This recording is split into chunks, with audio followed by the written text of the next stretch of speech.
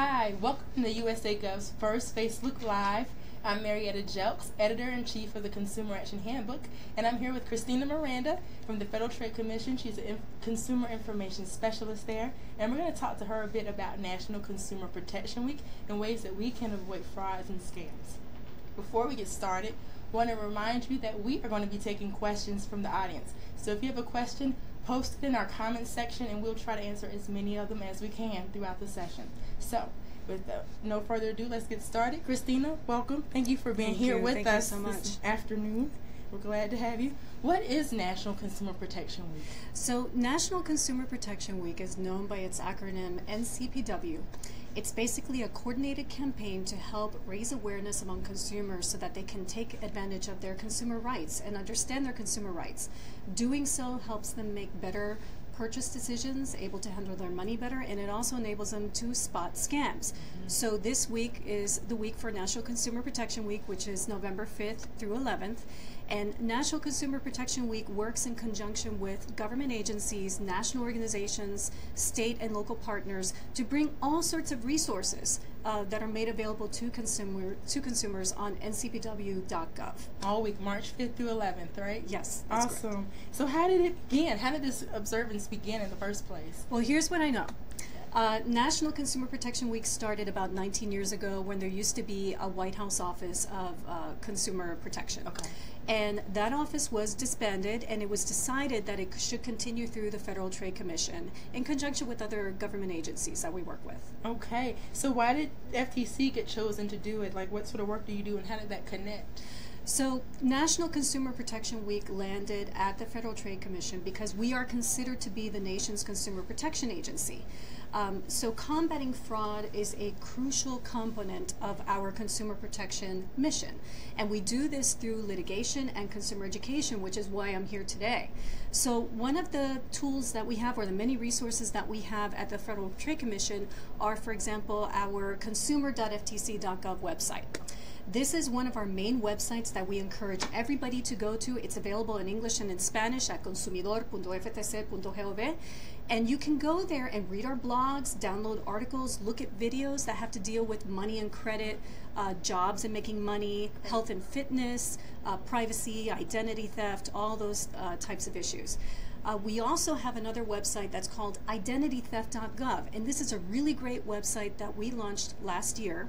It's the federal government's one-stop resource for people to recover from ID theft. So, for example, if you've been a victim through data breach or tax ID theft, or maybe one of your children, child ID theft, has suffered ID theft, you can go there and actually get a personalized plan with a checklist, with letters that are already done for you that you just have to populate, and it will walk you through this recovery process and give you a personalized plan to recover from it. Another great resource that we have is consumer.gov. Now, consumer.gov is very different from the first website I mentioned because this is a more simple and basic website that gives very basic and simple language on consumer protection. It also comes with a read-along feature in English and Spanish that people can read about various consumer protection topics, and also comes with a toolkit for teachers. So teachers can use this and teach some of the things in class. And I just want to show you really quick what this website looks like. So this is consumer.gov, basically. This is the logo for consumer.gov, and it talks about, again, how to manage your money, credit, loans and debt, and also about scams and identity theft. And you can download all the materials associated with it, such as this Make a Budget worksheet on, how to manage your money at ftc.gov/bulk order. And I also want to just show really quick, as I mentioned, identitytheft.gov. So we have this consumer education material that talks all about identitytheft.gov and the recovery plan and everything that you need to know. But once again, if you go to identitytheft.gov online, it just spells out everything that you need to know right then and there so that you can deal with, recovering from it. You guys have so much great information. We just started talking, and you just blown my mind with so much great information already. If you're just joining us, I'm Marietta Jelks, editor of the Consumer Action Handbook, and we're with Christina Miranda from the FTC. And we're talking about work that FTC does and ways that they help consumers protect themselves from frauds and scams. And we're glad to have her with us this week, especially because it's National Consumer Protection Week, and I'm excited. So, with that in mind, can you tell me some of the more of the topics specifically that are covered during NCPW? Well, basically we teach people how to detect, avoid, and report fraud and scams. So we cover the gamut of what I mentioned: identity theft, even debt collection issues, how to buy an apartment, how to buy a car, how to get your free credit report from annualcreditreport.com, how to protect yourself online, privacy issues. So we basically are trying to teach people how to become more savvy and informed consumers, and how to use their money wisely when they buy products and services, and at the end of it all, how to spot scams. So this is why we encourage people to visit ncpw.gov and check out all the resources that we have there through our partners, and see for this week, for example, what events are happening around in their communities if they click on their partner websites. Or if they're interested in consumer protection, there are tools on that website that'll help you get the word out. So we have pre-written social media messages, we have articles that you can populate with all your event information, and tools and tips on how to get the word out in the media. Fantastic. That makes it really easy for people to just take it and go with it. Exactly. Made it really easy. Yes. So what are some of these things that people can do to protect themselves? We've talked a lot about what you offer, but what are some of those nitty-gritty things that people can do? Okay, so this is why I'm glad you asked. We have a really great publication here called 10 Things That You Can Do to Avoid Fraud. This is available for free, completely for free. It won't cost you any money at ftc.gov/bulk order. And this offers 10 different tips that you can use so that you can stay ahead of crooks, and avoid the pitfalls of falling victim to fraud or scams. And I'm just going to go through a couple of the points here. Number one in this list is spot imposters. So we all know that imposters can pose as government officials, as family members, members of a charity, or maybe from a company that you know. So we're encouraging people not to send money or give out personal information to anybody that all of a sudden requests something from you via text or a phone call or through email. So that's a good way to spot an imposter. One of the second tips here that you'll see here is do online searches. So you type a company or the product name into any search engine and you say complaint or scam or review. You can even search for a phrase that says IRS scam, something that's been happening to you. You can even look up a phone number, and you can see there what comes up, and sometimes it'll say people have reported this company or this product as being a scam. Another thing, and this is very, very crucial because it's happening a lot to people, is number 3, don't believe your caller ID.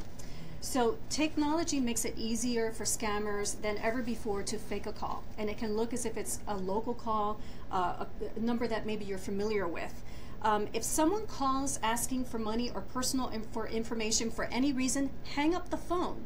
If you think that the caller might be a legitimate caller, hang up the phone anyway and call back to a number that you do know, especially if they're claiming to be from a bank. That makes sense. Also, I just want to mention really quick, I know I keep talking, but don't pay up front for a promise right here. So some people might call you, for example, to say you can pay in advance for debt relief, for mortgage relief, for loan offers, or maybe for mortgage assistance, that type of thing. This happened to my mother, who I hope who's watching right now. She got a phone call once from somebody that said that she had won a motorcycle. And that all she needed to do to claim this motorcycle was to pay some type of tax on it, or some type of charges or something like that. Like a service fee. Right, a service fee. And obviously she knew what to do because I am her daughter and I talk to her about this almost every single day. And she didn't fall for it. But if you do fall for it, your money will disappear and it's basically going to be untraceable. And if you're having problems with something related to debt collection, mortgage, or anything like that, just take a look at our website at consumer.ftc.gov, because that has all the information that you need to learn about protecting yourself from all these types of frauds and scams. That is a powerful little publication. It is. Mean, it's small, but it's mighty. It has a lot of great information in there. I'm ready to get my copy right now. Remember, if you are watching us right now, if you have specific consumer questions or consumer fraud questions, please post them in the comment section, and we were going to answer as many of them as we can. Just a couple more questions. What can someone do if they detect fraud or scam, or they think that they are a victim of it? What should they be doing? That's a really good question. If you spot a scam, please report it immediately to ftc.gov/complaint. Report it to the Federal Trade Commission. Doing so, your complaint will not be responded to individually, but your complaint will become a part of a bigger database that law enforcement can look into and possibly launch an investigation to see if we can bring these crooks to justice. Another good point is to subscribe to our scam alerts. We have ftc.gov/scams, and you will receive on a weekly basis tips and all sorts of advice that will alert you to some of the latest fraud and scams that are going around there, so you can actually read it and then help spread the information to your friends and family about it. Passing the information on. Passing the information on. Awesome. That's right. What if we talk a lot being proactive and, being alert beforehand, but if someone happens to be a victim of a scam or fraud, what should they do after the fact, or how should they protect themselves? The best way to protect yourself, other than responding, filing a complaint, is to keep learning about it. And this is why we're offering all these resources today through ncpw.gov and our FTC resources is consumer.ftc.gov. Go there and read, and take a look at all the articles that we have on various topics there. And once again, sign up for our blog there, our scam alerts. You can learn a lot of things, and you can again pass this information on to people that you love and that you know, so that we can help prevent a lot of this fraud in the future. It makes great sense to do that. You talked about your mom a little bit, and seniors and older people are sometimes more susceptible to frauds and scams. Do you all have anything specific to that audience to help them protect themselves, or caretakers, anybody like that? We do. Great. So we have this really great campaign called Pass It On, and it's Pásalo in Spanish, and this is available at ftc.gov/passiton. This is our campaign for older people to help them learn about fraud and scams, but also we want them to be the teachers, to pass on the knowledge that they learn, because they're very powerful teachers to their friends and their families and their communities. Pass on the information that you learn about fraud and scams to them. We make it very, very easy. We have, through ftc.gov/passiton, presentations that are available to download and show at senior centers, community centers. We have materials that are easy to order at ftc.gov/bulk order that come with all these articles and bookmarks available. We even have games for seniors to play. They cover topics such as ID theft, charity fraud, you've won scams, healthcare scams, even online dating scams among seniors as well. So this is actually a really great campaign, and we encourage people to go ahead and take a look at it and download it at ftc.gov/passiton. So here's what it looks like. Great. That is a great resource. Yeah. Just very timely. I'm glad you guys are doing that. We're almost at the question time, so if you have a question, remember to post in our comment section, and we'll hopefully be able to get to your question. One more question. Where can people learn more about National Consumer Protection Week and the resources available? Just one more time, since we're here on NCPW. Sure. So ncpw.gov is a website where people can go to learn about all the resources that we have available to them, to get the word out about consumer protection. Take a look at some of the consumer protection topics that we have there. Inform yourself, understand your rights, but also please click on all of our partners that we have listed there. We have almost 100 partners there that have a lot of consumer resources there that they can offer you. So please go there and click on it, and just learn more about consumer protection. Fantastic. So we do have questions. Thank you all so much, and we're going to get right to that. First is one who says, I am on the do not call registry but keep getting targeted calls. What should I do? That's a really great question. Since 2009, the FTC has seen a significant increase in the number of illegal sales calls, particularly the robocalls. So the reason is technology, because scammers are, through internet-powered phone systems, it's very cheap and easy for scammers to make illegal calls from anywhere in the world. And so they can display fake caller ID information and make it very, very difficult for law enforcement to detect them. So we have gone after many individuals and many companies. We've sued hundreds of them, and we have brought over $1 billion in judgments that we've tried to give back to consumers. And we've also launched several initiatives, such as our robocall contest, in order to ask the general public to help us come up with a solution to help block robocalls and detect robocalls, and also to help law enforcement go after them. But we do want to stress It's very important for people to be on the do not call list at donotcall.gov. This is our national registry. Please register your phone numbers there and you will get less of them. And know that whenever you receive a phone call, if your number is on the list, it is illegal. Please hang up. Don't press 1 to get off a list. Don't press 2 or anything to talk to anyone, because it could generate other calls as well. That is a good point. Thank you, because I think a lot of people are concerned, like, I'm on here, but I still get these calls, so that clears up a lot. Another person asked, can you explain the difference of when I should report to the FTC versus the CFPB? There's some kind of murky water there that people are confused about. So at the FTC, we, as I mentioned, you know, we're interested in combating fraud. So when it comes to like money and credit, jobs and making money, health and fitness, privacy, identity theft, you know, that is basically what we're trying to do over here. So that's what we're trying to encourage people to go to consumer.ftc.gov and take a look at, you know, some of the fraud and scams that we're talking about there. We do have a blog there that you can receive. We upload cases almost every single day and talk about the various fraud and scams that are affecting people. So we encourage people to go and sign up for that, and also our scam alerts to learn a lot more. I do want to mention one thing. We do have a new consumer protection tool as well, military.consumer.gov.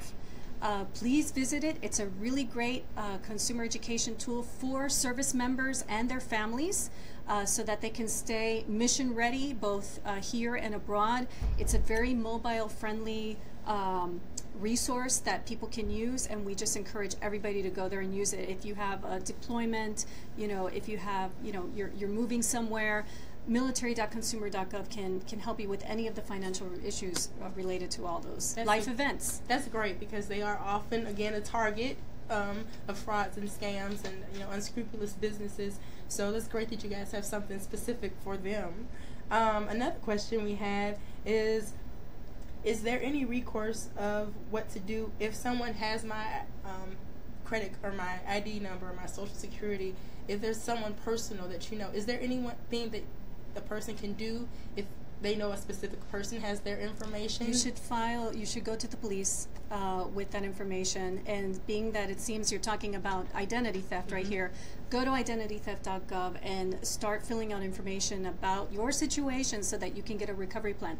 There are checklists there that will be personalized to your situation, and it'll tell you, you know, send this affidavit, you know, contact police, you know, that type of thing. So if you do identitytheft.gov, that should help you take care of most of it. Great. You mentioned a little bit about credit reports. Someone's wondering, where is the right place to get a credit report? They see ads a lot of different places on getting a credit report. What's the right place to go? That's a really great question. Annualcreditreport.com is the place to get an absolutely free credit report. You do not have to pay for it. We encourage people to go at least once a year. It's better to do it 3 times a year and space them out, and pool their credit report from the 3 credit reporting companies that are there. Why is this important? This is important in case you want to get a loan in the future, a home loan or any type of loan. You need to look at what is being reported about you on these credit reports. There could be wrong information on there. There could be fraudulent information on there. Somebody could have stolen your identity and maybe open up an account in your name and you don't even know it, and maybe you owe a lot of money but you really don't. So it's up to you to make this almost like a personal checkup that you do every single year. This is part of your personal financial health checkup that we want you to do. Schedule it in on a, you know, every spring, you know, every new year or something, and take a look at what companies are reporting about you, because it can make a whole lot of difference between getting, for example, a student loan with a high interest rate or low interest rate, or a home loan, etc. Insurance policies. Insurance policies, cars, you know, that type of thing. That's great. We have time for one last question. And it was someone who's wanting to know, what can they do to protect the identity online? I know we talk about identity theft like in the real world, but protecting your identity online, are there any tips that you all offer on your websites or resources? Yes. You know, you really have to, first of all, I want to encourage people to go and get this tip sheet, 10 things you can do to avoid fraud, because in general this will help you avoid a lot of fraud that happens both in person and online and on phones. But in general, you know, beware of phishing. Beware of emails that seem as if they're coming from people that you know. Beware of attachments that you're opening. Never give your personal information out or your financial information out, you know, just like that. You know, always be cautious with how you're dealing with that information. You have to be very careful and judicious about how you use this. So I encourage people to go to consumer.ftc.gov and just take a look at some of the other tips that we have there about protecting your privacy online, and you know how to be really, how to have a good approach about it. Great. Well, that has been great. We have any other thoughts about National Consumer Protection Week or consumer protection in general? So National Consumer Protection Week is, obviously we're celebrating it this week, but National Consumer Protection lasts all year long. So this is why we're here today, to encourage people to keep learning about protecting themselves and the people that they love from frauds and scams. So this is why we encourage people to speak out in their communities, reach out to their friends and their family about ncpw.gov. Go to the resources on there. Go to ftc.gov/bulk order and order all the materials that we have there available in English and Spanish so that you can distribute them to your friends and family and community. And also, please go to consumer.ftc.gov and read more about all the things that we have to say about fraud and scams in general. That is fantastic. You have so much great information at the FTC. I'm so excited to just be here with you. I feel like I've absorbed some of it just by osmosis. So I'm just glad that you have so much available to the public. Thank you. Overall. Well, I hope you've learned as much as I have learned today about consumer protection and all the materials available to you. We at USAgov are really excited to always be your guide to getting government information and resources and tools and practical information. We're available in so many different ways. We're online, we're in print, we have social media, Twitter, Facebook of course, Snapchat, and this, as of today, Instagram, and we, of course, the Consumer Action Handbook for those who like print. So we just always want to help you get the information you need in English or in Spanish or by phone, whatever method you want, and you get much more information like this from across FTC and many other government agencies, departments, and programs. So I hope you've enjoyed today. I hope you've gotten a lot out of it, and be sure to check out all these resources. Until then, see you next time. Bye-bye. Thank you. Bye.